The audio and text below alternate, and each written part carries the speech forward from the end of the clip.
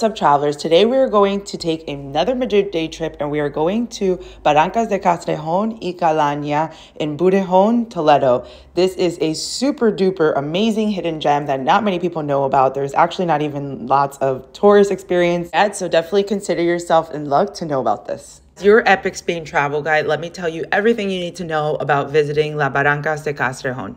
Transportation to getting to the Barrancas, I recommend driving as it's about an hour and 15 minutes away from Madrid City. You can also take the train to Toledo, but then you'll also have to figure out how you're going to get to the Barrancas. If I was going to take this route, I would personally take the train and then either get a cab or other car service available such as Cabify or Free Now Taxi. Also look into BlaBlaCar to see if they have rides available. To drive to the Barrancas, parking is available and it costs €5. You can also pay with credit card because they have the credit card machine. Once you're done parking, you'll see the hiking trail right away, and this is a hiking trail that will lead you to the Mirador, or lookout in English. It's a pretty walk as there's lots of olive trees around, so definitely stay tuned for the vegetation in the area. Walk to the Mirador is about 15 minutes and you'll see olive trees all along the way.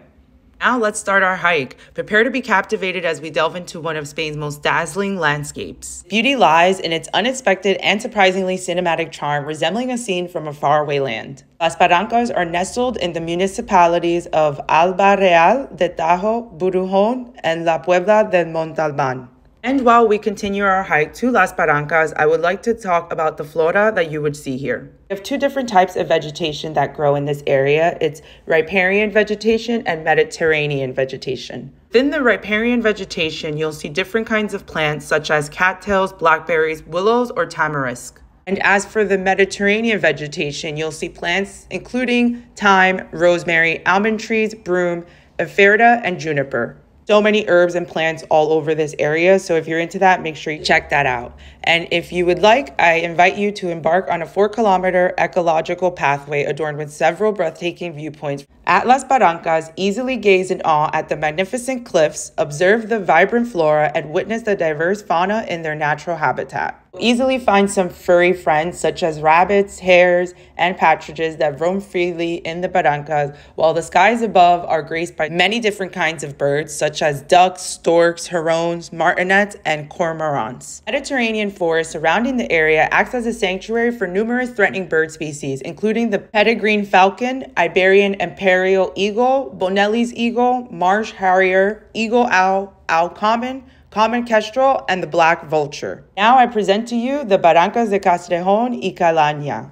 Spectacular clay cuts carved by the winds and waters of the Tagus over millions of years will leave you breathless. The Barrancas stretch over 1 kilometer in length and ascend to over 100 meters in height. Its highest peak is known as the Pico del Cambrón. The reddish clay gullies offer a majestic sight to behold.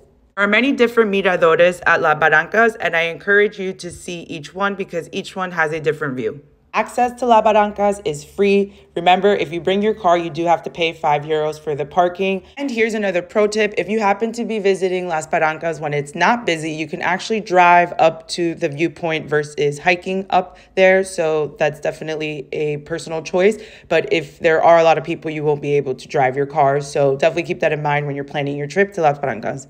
Easily make Las Barrancas de Castrejón your next Madrid day trip. It's only an hour and 15 minutes away, so why not? If you do decide to take this Madrid day trip to Las Barrancas, I encourage you to do some activity such as hiking in Las Barrancas and then go eat and dine in somewhere in Toledo, the city. And also prevent confusion, if you put in the name of these barrancas, it will come up in Google Maps as Barrancas de Burujón. So just keep that in mind. It is the same place. I did just want to state that in case it causes some confusion. And also feel free if you have any questions to let me know in the comments. And that's all I have for you today, travelers. Make sure you subscribe for more content like this.